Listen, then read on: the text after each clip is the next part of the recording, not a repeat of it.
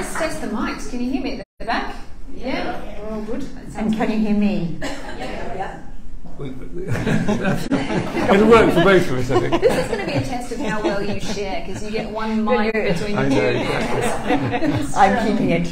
Oh, right. So, Nicci French. Now, it's a little bit confusing, because if I say Nicci, you know, it might get both of you. So if I say Nicci, I mean Nicci, and if I say Nicci French, I'll mean the both of you. There we go. A bit of housekeeping for myself too.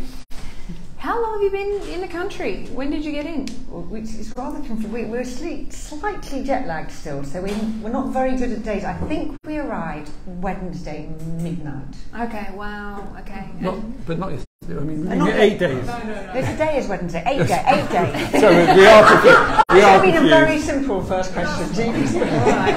And have you done anything extremely Australian so far? Have you had a sambo at the servo in the arbo, or have you had a Lunnington? You can deal with this, Nicci. Have you yelled Aussie, Aussie, Aussie at a crowd and seen what they do? We need to have tuition. We're going to go home and do all of these things. We haven't done any of those things, I don't think. Yeah. We have eaten oysters and swum in the sea and met lots of wonderful Australian people. And yeah, Nicci's been swimming in the harbour every morning. In the harbour? Yeah. Oh wow, don't do that. Just it's just you sit there and you're just surrounded by all these buildings and boats, and you can see it's just wonderful. Okay. London can learn a lot. Oh right, okay. We've kind of fallen back in love with Sydney. We came here first in 1998. After our very first novel was published, we celebrated by taking all 4 of our tiny children to Australia. Wow. And we towed them around Australia, and we loved Sydney then, and we love it again. Oh good, I'm glad you're having fun. Well, the fun continues because they asked me to interview you, and I got no brief really. I think they just assumed I was going to do a straight interview, and I thought, will I do that? No, I'll do something a bit more interesting. Oh God! Okay, yeah. Well, you know, because you're here and you're doing a book tour, and I know, having done book tours myself, you go around and you get asked the questions and you answer, and everyone has a fun time. But I thought, if you'll bear with me a little bit, I've got something more interesting for you. We are real worried. Yeah, it's a performance. No, and it involves us collaborating. Hey, it's the theme of the night: collaborating. So what it is, you will have to give me a second or two to set it up. Just bear with me. Crime fiction is a genre that people across the years have felt that they have to defend every now and then. You know, and you've heard people say, "Oh, you write penny dreadfuls," that kind of thing. And the defence comes in 2 different ways. They sort of say, well, really smart people read crime fiction, and the other way that they defend this genre is they say it's really hard to do. There are all these very specific rules, right? So since 1913, there have been so many different writers who have put together a set of rules. I have some examples. So Carolyn Wells wrote the Technique of the Mystery Story. S.S. Van Dyne wrote 20 rules for writing detective stories, and Elmore Leonard wrote 10 rules for writing, which had things in it like never open a book with the weather. Yeah. So, which we've done. Can I just say, for that, I know that can I just point to the first sentence of Bleak House by Charles Dickens, which is one word: fog. Yeah. The Big Sleep as well. So yeah. we can if we run across Elmore Leonard at any point, we'll have our way with fog. So you know, I was digging around looking at these lists, and I couldn't find someone. You see where I'm going with this? I couldn't find someone who'd written a list for collaborating on a crime novel. Okay. See, right. yes. Okay. So I thought my part is the easy part. I'll start the rule off for you. And then you finish it. Oh, it's the same rule that we're finishing that you're starting. I'm starting it. Okay, yeah, okay. yeah. Can we not do the other way around? No. See, there are rules, and the hard bit for you as well is you weave in examples from your current work and your current book. See. Okay. So do you want to play? I feel we're stuck here, so let's go for it. Let's go for it. Okay, all right. So rule 1, according to Nicci French. Nicci French's rules of collaborating on writing a crime novel. If you want to collaborate with someone on a novel, you must first. Okay. That's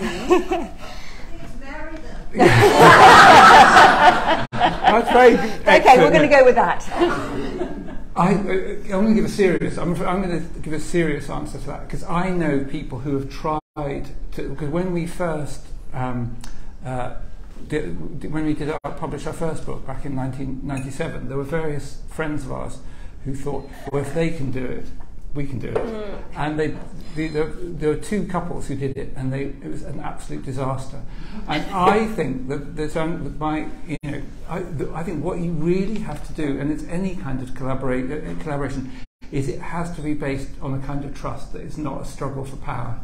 And I think often the problem, and I think if there's any feeling that one is the kind of dominant, or if there's a feeling that when we're collaborating, if Nicci has a particular novel that story she wanted to tell, and every time she starts writing, she's trying to force it into into the thing she originally had, even though we talked about agreeing with it, it would just we would have collapsed 10 pages into our first book. I think there has to be the feeling that when I email what I've written to Nicci, and she's allowed to change and rewrite and edit. If sometimes I may feel that my absolutely beautiful prose is being tarnished and despoiled, but it's not because of turning it into a Nicci Gerard novel. It's what's the story need, and it's all about the story. So I'd say if you're going to collaborate, you just have to trust the person you're with, and that it's not going to be a battle for power. Okay. And is that how it worked out the first time? Tell me about that first. See, I'm going to put questions in there. Yeah, well. it's very Okay. The first time you had this idea, I imagine you're sitting on the couch having wine, and you go, you know what we should do? We should. Was it something like that? It was a bit more extended than that, but we did have when we first met, we were both journalists, and we were both kind of avid readers, and every time we wrote anything, we were each other's first reader and first editor before sending it off, and we just had a conversation about what is a voice in a novel. That intimate thing you get as a reader when you're being spoken to by the writer, and could 2 people make one voice? And then that became, could we make one voice? And then we thought that one day, when our children were much older, and when we had time, and when we were just not so chaotic, one day we would kind of try to see if we could. And then we came across the idea for the memory game, and we felt it was about the controversy of a recovered or false memory, and people were being sent to prison on the evidence of memories that they retrieved during therapy, these vivid memories of abuse, and the question was this real or not real? And we thought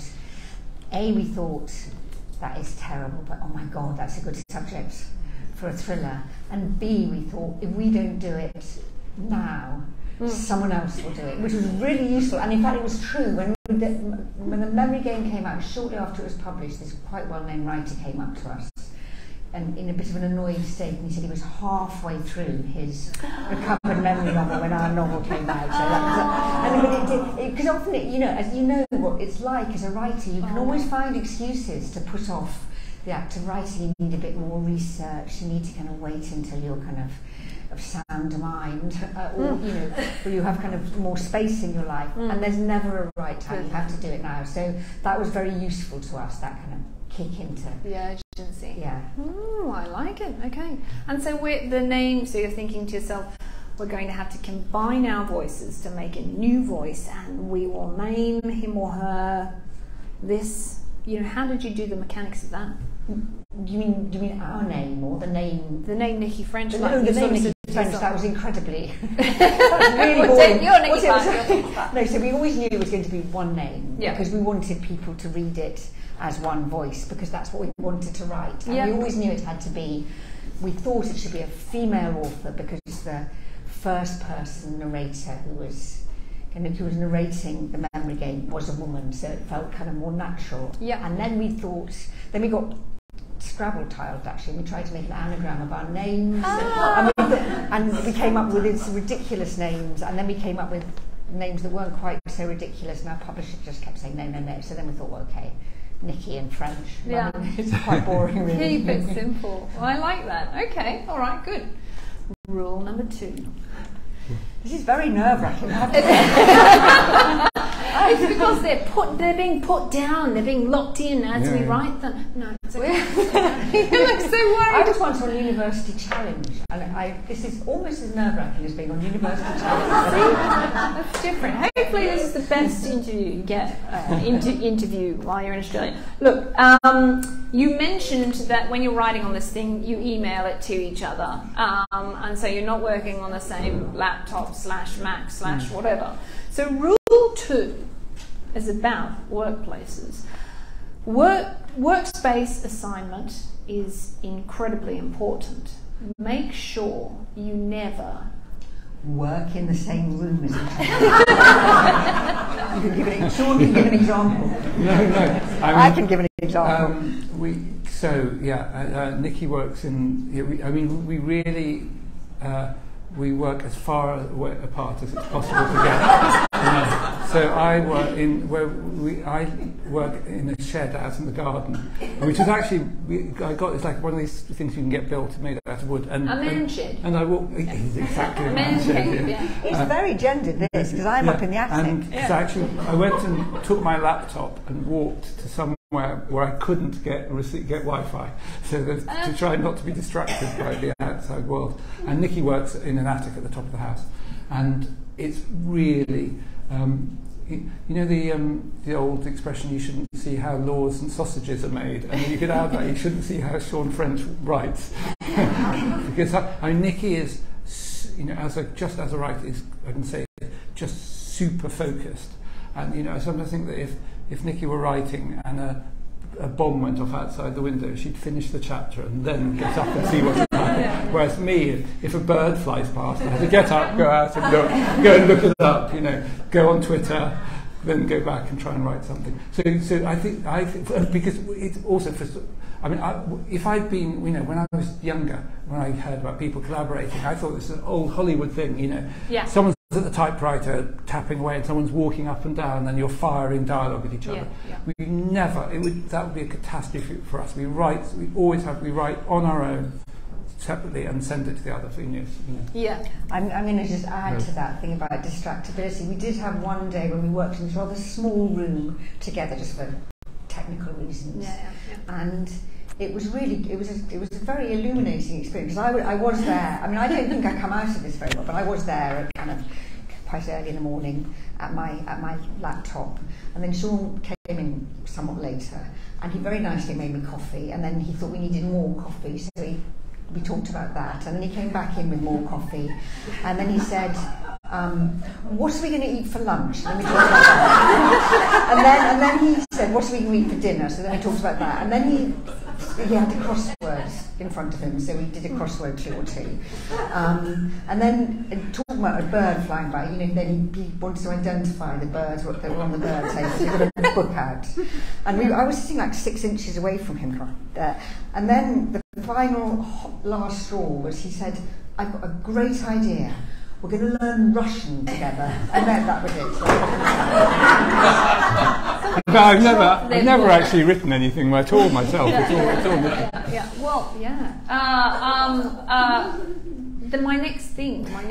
my next question, because I don't want to be one of these interviewers that talks about themselves the whole time, but being a collaborator as well with James Patterson, there's this heavy scepticism about there's no way that this can be a cake that's cut cut in half and you write half and he writes half. Who is the top dog in this relationship? And if you're sort of fluttering around like a butterfly and you're like, no, how do you keep it like fair and even and that kind of thing? You're fluttering around. Okay, I want to ask you as well. Oh, you do? Oh, okay. Yeah. I mean, I think there are different. I mean, I'm really fascinated about how all the details of how other writers write, and particularly different when people collaborate, because it's because I think sometimes people think, oh, it's really rare. It's not that rare. There are quite a lot of people who collaborate, and usually, in a way, it's most other people I've met do it in a more sensible way than we do. In that there's a sort of apportionment. One of them is good at something, or or they divide. Maybe the more police procedural things are written by one partner, and the more kind of literary things are written by the other. So Sean can do the violence, and I can do the cooking. And we've absolutely never. So we've never. I mean, when you say about equality and all that, it's very clear that when there's research needs to be done, it would be logical if one of us went and did it. We both have to do it. If we go, if there's a place where it's going to be set, we both go there. We do all the planning together, but then when it comes to writing, it's separate. But there's no feeling.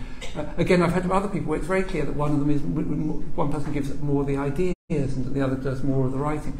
There's nothing like that. So I think that there is just a feeling that we're both putting that strange Nicci French mask on and becoming Nicci French, and it's just equal. And I think if there had been a feeling that there was, well, I could definitely say if there'd been a thing, if I was just telling Nicci what to do, it would, I think it really has to be a sort of equality. I want to touch on the research, because I did a bit of research on you, and I heard you talking in one interview about the two of you cycling around London, researching together. Yeah. Oh, we do. Everywhere that our characters go, we go. Okay. And that thing about, I mean, you probably agree, that thing about setting in a novel or in a thriller, it is absolutely crucial. So that. And a lot of our novels are set in London, and they're set in very peculiar parts of London. The whole of the Frida Klein series was an 8-book series, and she was a night walker. She followed secret rivers that kind of went underground, feeding into the Thames, and they go in very strange places. They're not picturesque. It's not in the beautiful tourist part of London. It's kind of through kind of brambly scrublands and things.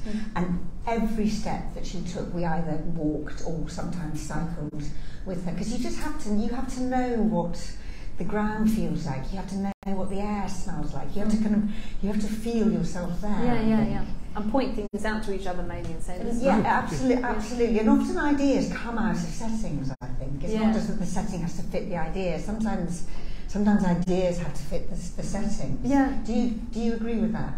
Yeah. I'm going to be interviewing her now then. Yes. This is where we switch over.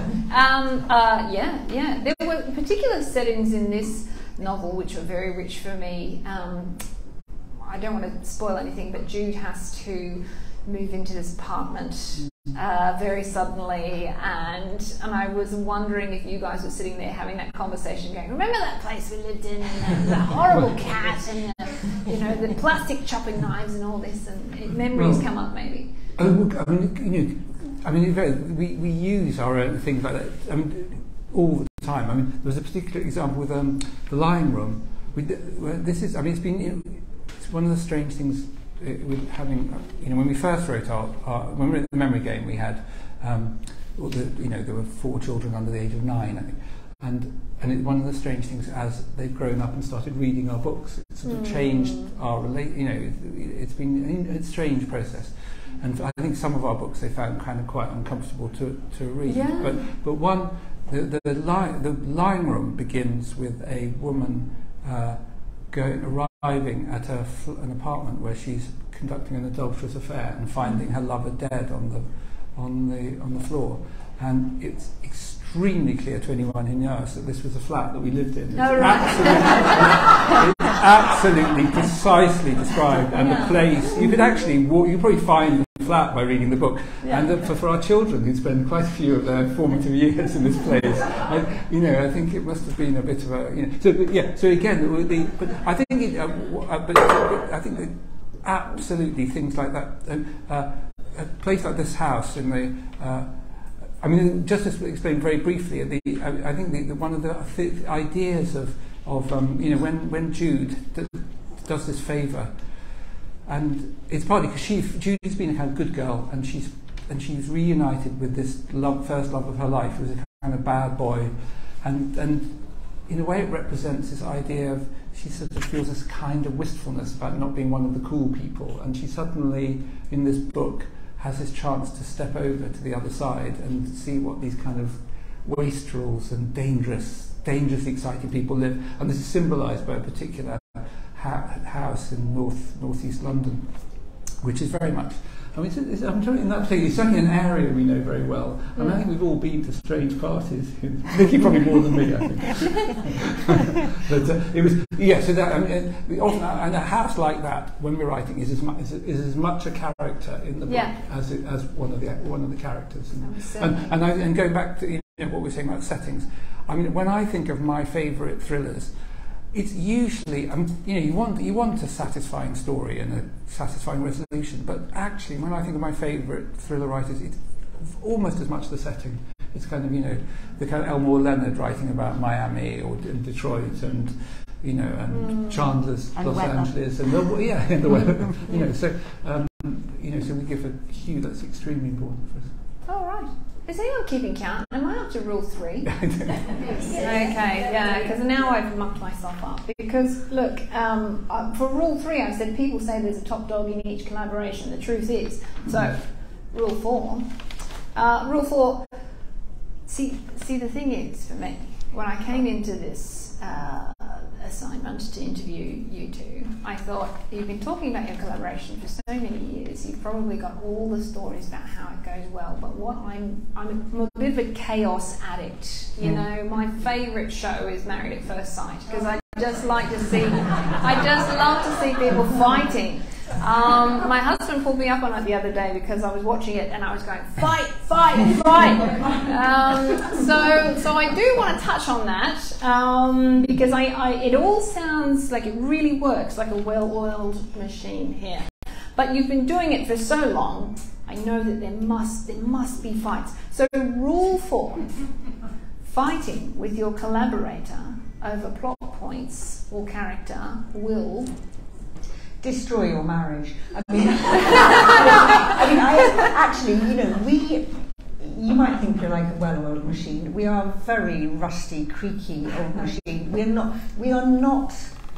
like each other. We have very different sensibilities. We write in very different styles. When I say we argue, I think I argue and Sean goes very silent and sad and disappointed in me. But we can squabble over anything. Okay. But we do not argue over the writing process. We do, and I think that goes back to what Sean was saying about trust. I think we haven't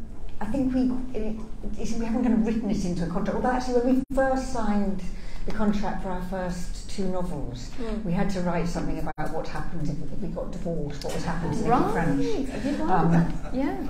But if we started kind of arguing over plot points or what the character would do or anything like that, it's just dangerous.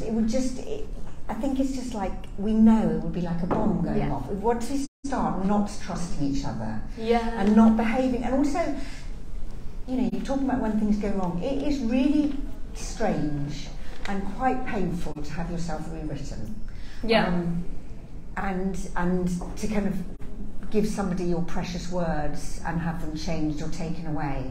And it's a very delicate process, and we absolutely have to we've got this unwritten pledge to each other that we are just going to behave well over that we're not going to argue over that, and we've stuck to that. Very British. I actually think because we do. I think we're just like we are not more. We're not. I'm not a mature person. We have awful arguments. I can accept this, but I think there's a certain. I think professionalism isn't the right word, but writing is so hard, and things go wrong with it. And so, to take examples, we have, more than once we've written a third or almost a half of a book and just thought this is not working and junked it. And one time we wrote a whole book, and in the end we showed it to our agent, who said she thought we should have another look at it, and we did have another look at it, and we thought, we can't fix this, and we junked a whole book that's taken us almost a year to write. Now, that's, talking about learning Russian, we could have learned Russian in that, instead of writing that book. And if it was, you can imagine at a point like that, if I'd suddenly said, you made me write that book, and look what happened. I never wanted to. I think you have to have a feeling you're just in this together, and that it's about, and it's all about the book.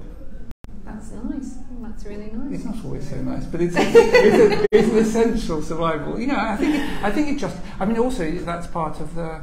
There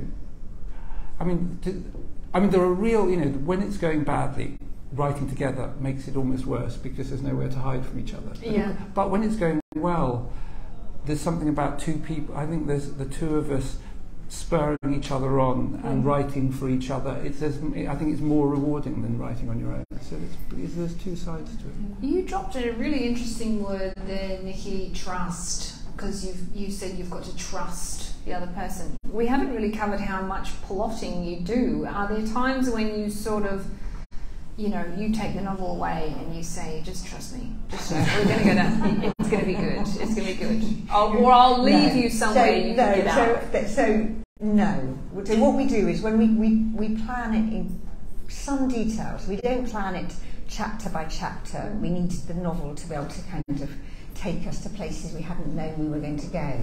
And when we write, we're kind of free to write whatever we want, but it's got to be going along the kind of journey that we've planned out. If I suddenly think, I'm going to really surprise Sean, I'm going to change who did it, or I'm going to just introduce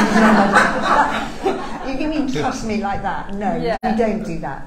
I guess trust is so, but we do. But one of the things that's surprising about writing together is because we're writing by ourselves and we're kind of going down that strange rabbit hole that you sometimes go down when you write, and because writing can lead you to unexpected destinations, it is true that I can write something which I kind of want to surprise Sean with, and vice versa. So it's like we're spurring each other on in that sense, but not in a way that will just blow up the whole book. No.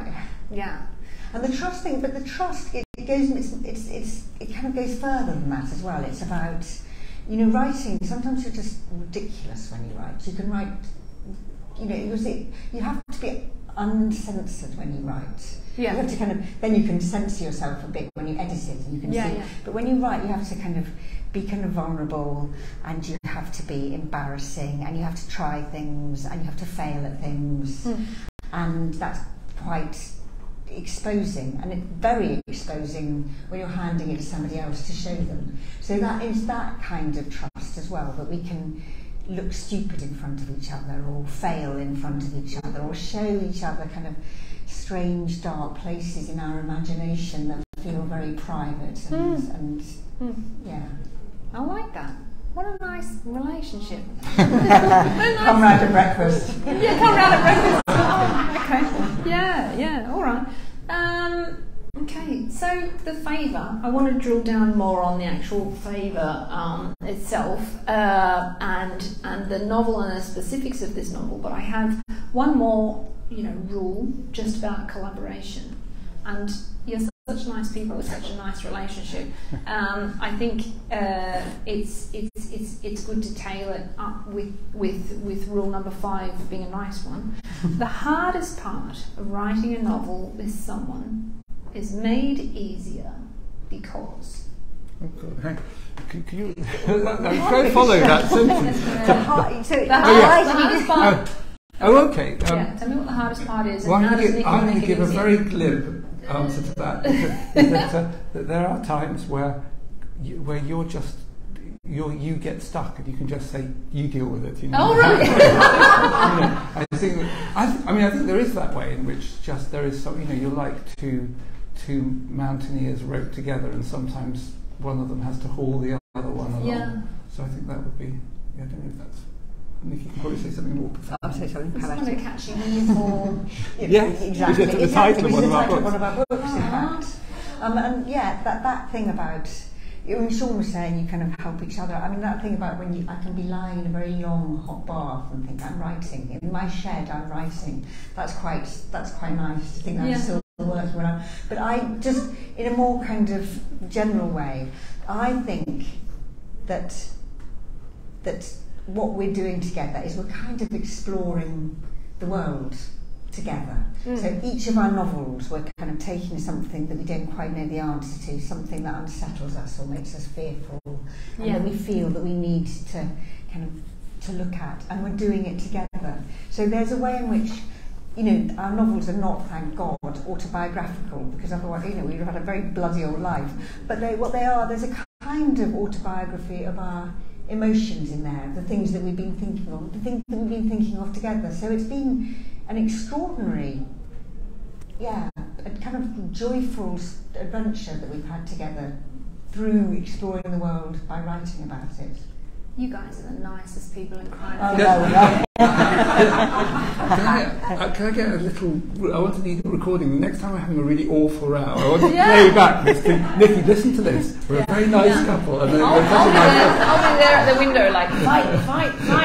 I'm actually going to add something to that. We once wrote a short story, and I'm trying to remember the exact donné of it, but it was based on arguments that we had. You know that thing where it was a short story where you had to, where you think you wish you said, I did this, they say no you didn't, and you wish you'd written it down, you wish God could come down and show them. And we wrote a short story based on that kind of horrible that horrible domestic rage you can get with the other person. And it turns out he has been writing it all down so he can show her that everything, and then bad things happen. I think that's why there was so much footage in the Johnny and Amber trial, which we all have established I'm a horrible person who likes chaos. I watched the Johnny Depp and Amber Heard, was fixed to it, and there was so much footage because they wanted to record each other to say, see, exactly. What you said, yeah. Did you take a side? Did I take a? No, this is not about me. Okay, no. There are times in my career that I get grilled about things, and this is not one of them. This is you. So no. The Favour. All right. You're very good at avoiding. We'll talk about it over dinner. Okay. Look. Yes. Now listen. We've got 5 minutes to talk about The Favour. And I just want to point something out.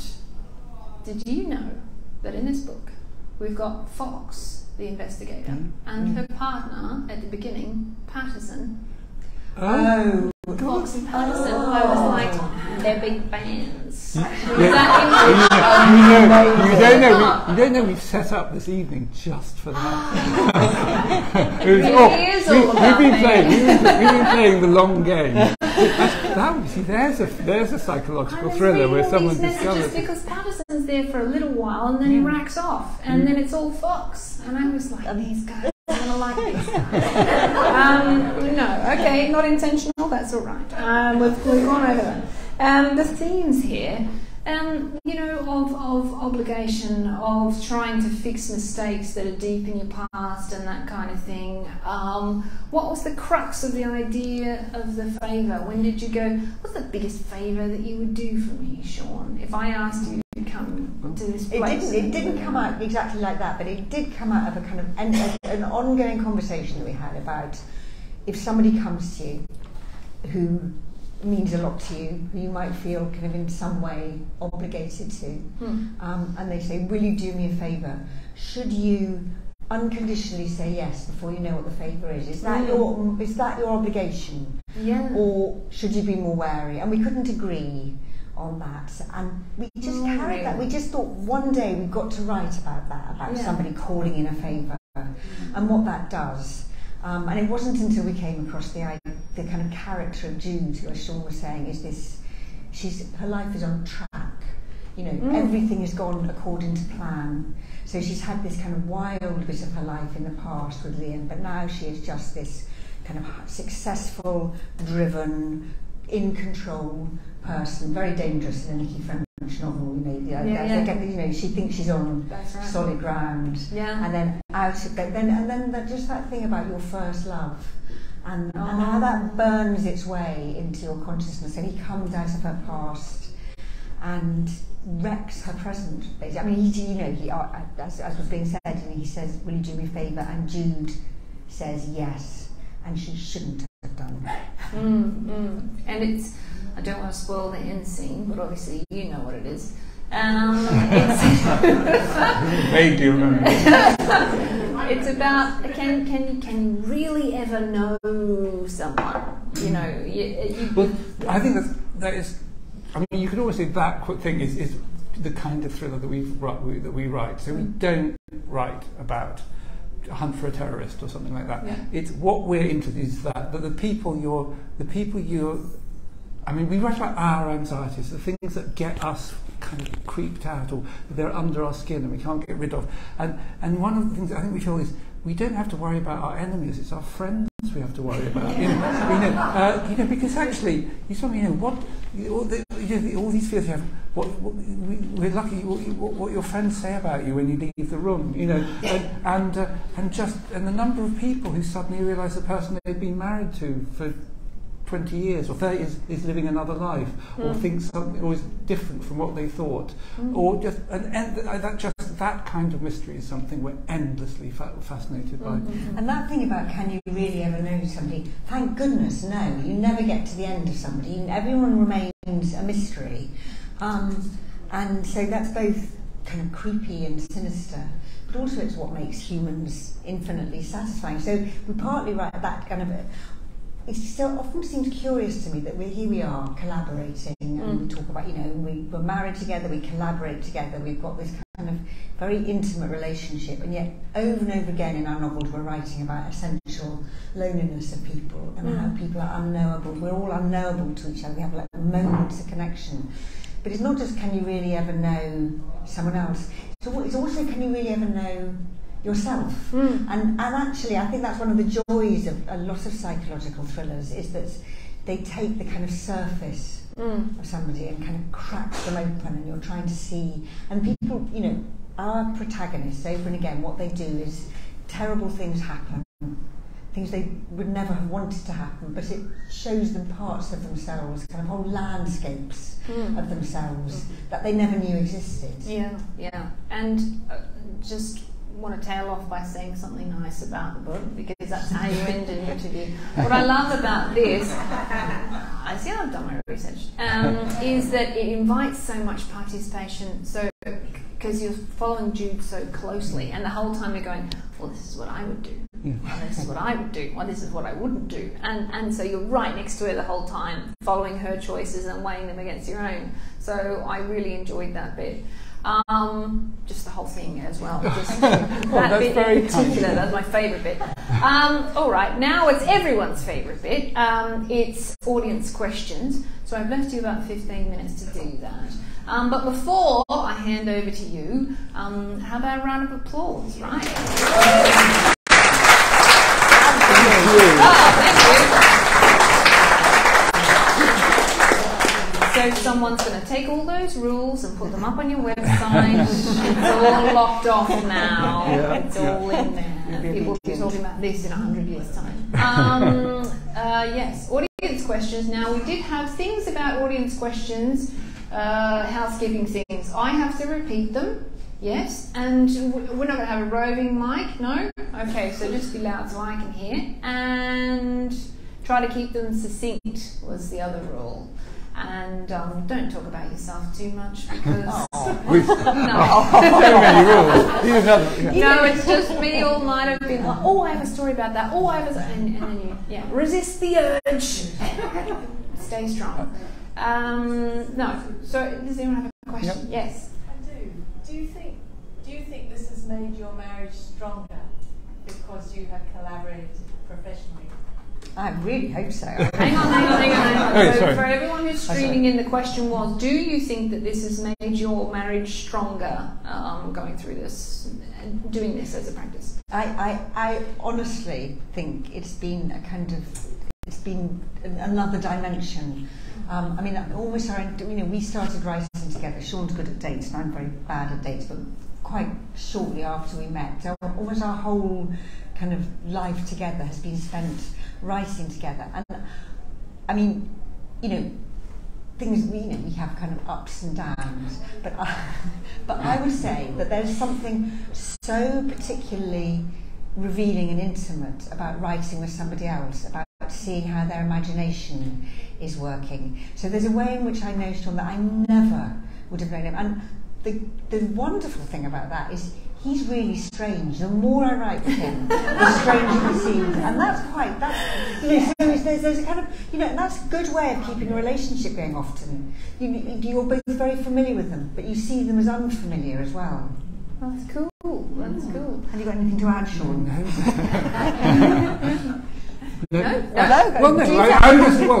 I'm going to have a really scary statistic now, because I think we've written 26 books together. Wow. We write about a book a year, and so if you do the math, it's I think it's almost 3 million words we've written. Wow. And that's I think if you do something for long enough, it builds up. Yeah.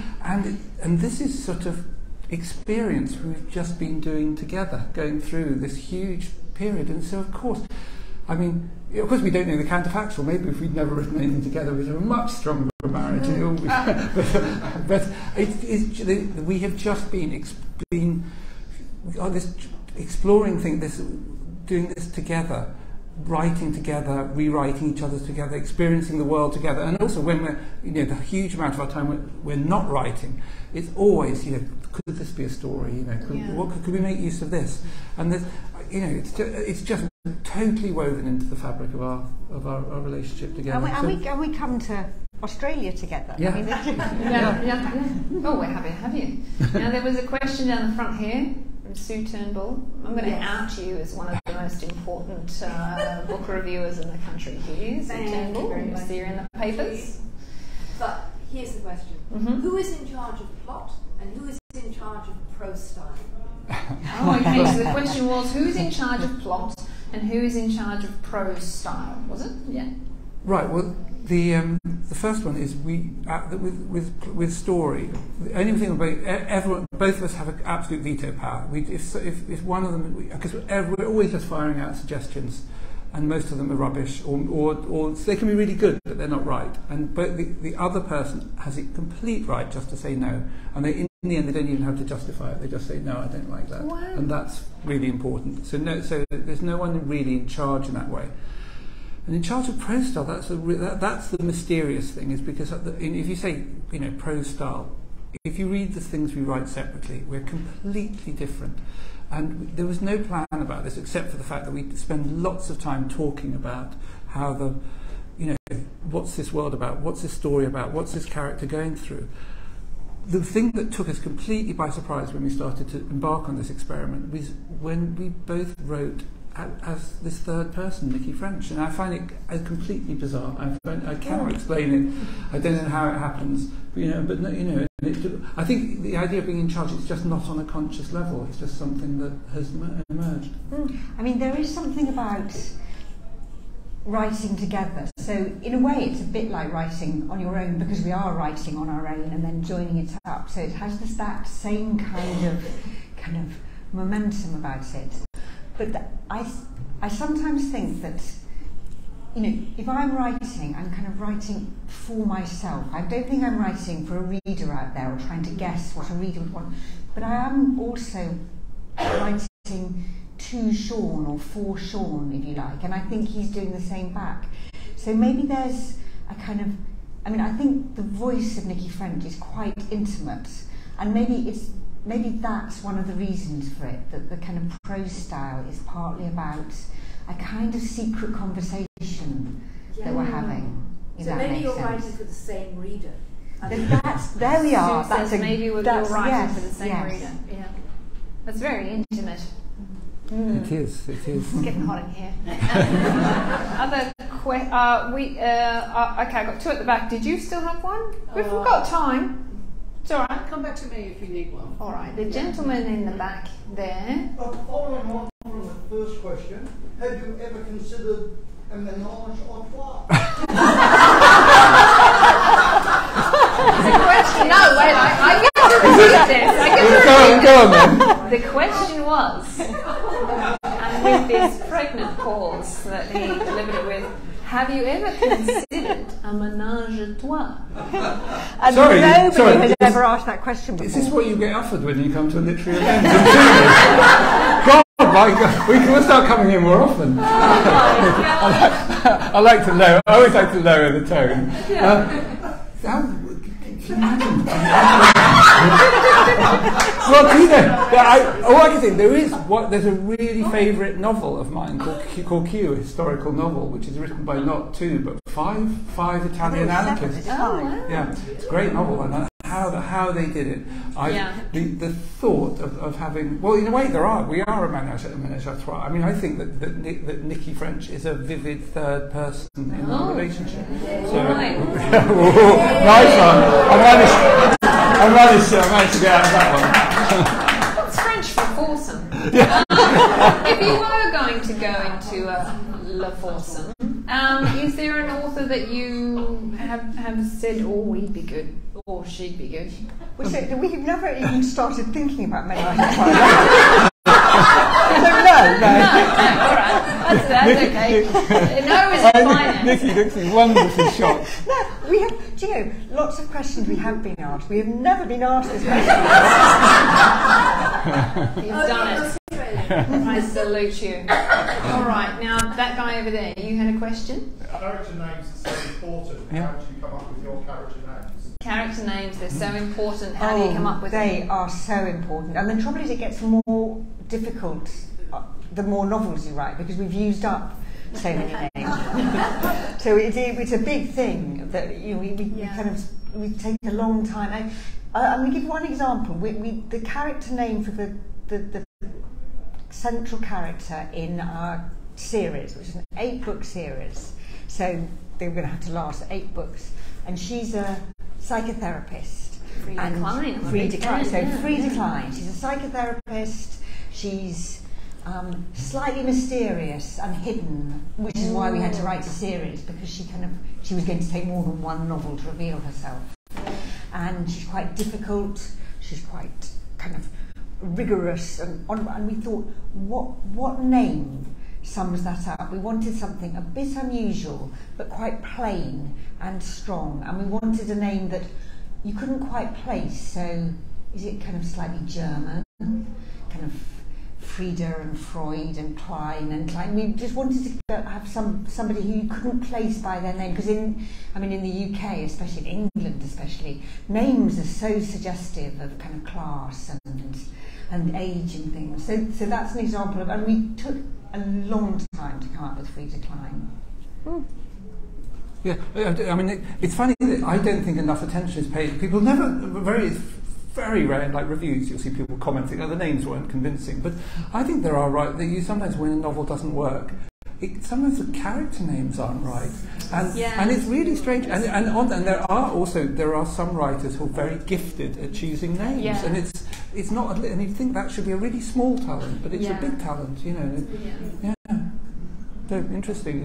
And I genuinely we even while when we're writing a book, we're constantly talking about at certain points, however much you've planned it, you'll think maybe we could go this direction, change the story here, and also we constantly think, are the names right? Does this name seem? You've got to hit a sort of because the name can't be Justice Riflebone, but it can't be like John Smith's. It's a sort of a also in the middle. Also, your subconscious works in a strange way. So our very first book, The Memory Game, had a really quite villainous therapist.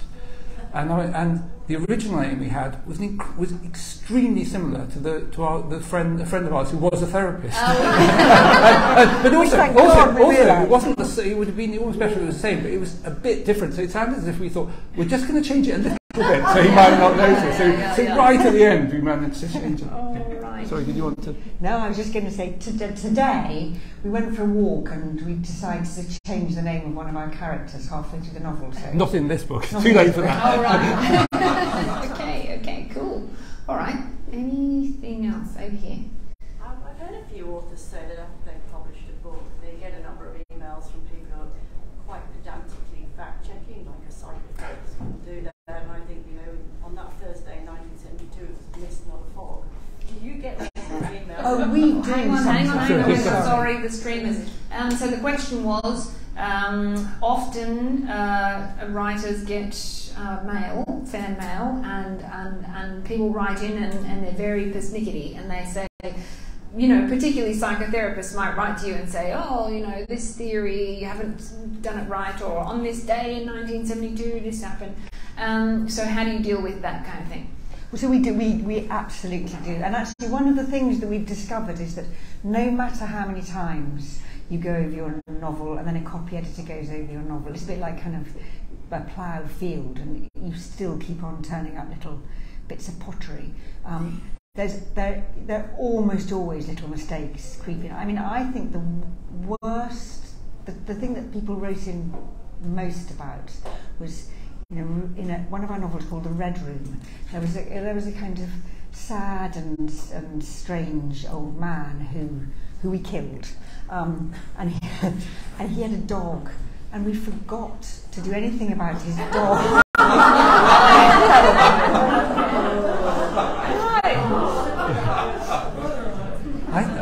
I have to say, I've also experienced this as a reader. I'm fascinated by the pedantry applying it to literature and the famous books that have terrible mistakes in. So I'm going to come.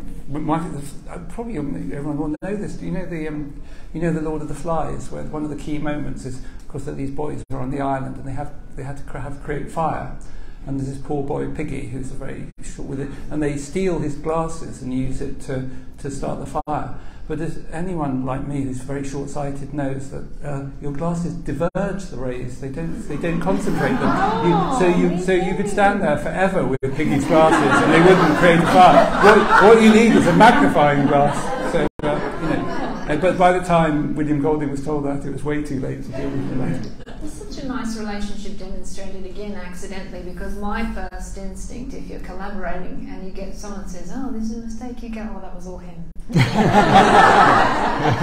know, I saw it. Well, can I say that we actually do have some rules, and that is one of our absolutely key rules we've had. We've never told anyone, including our children, who has written anything in it. We never say, and because for just there's a temptation. Someone said that didn't work, and I say, well, that was Nicci. What do you expect? Rule number 6. That's right. That's it. Rule number 6. Put that one down. I think we have time for one more. If there's someone who has a burning question, you first one. I'm sorry, this probably is something you've been asked before, but I've never been able to let go of free decline. Is there any chance we're going to make Is there any chance of more free declines? That was the question. Yeah. So So when we first came up with the idea of Frida, we first of all knew that she could only survive a certain number of novels because she's not a detective. We needed to find a kind of good reason that she's dragged out of a consulting room into the world, and that wouldn't have. You can't continue that for kind of 20 or 30 novels. You can't make her in.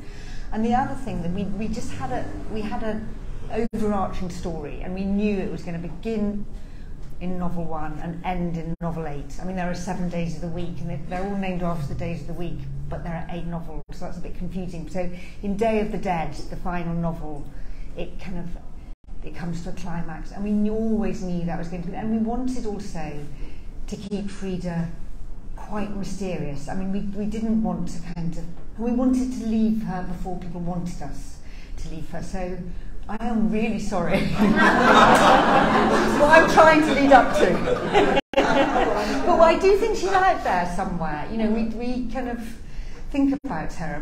When we were writing the Frida Klein books, we spent so much time with her. We knew her so well, and she knew us really well.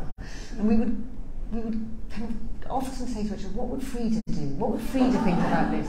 And we still sometimes think about her like that. She's a kind of real person in our lives. No. But sorry. Maybe one day. All It's right. actually never say never. I mean, as soon as you say never, you have to do it. So. Yeah. Yeah. All right. Now listen, we have to wrap it up. But the book is The Favour.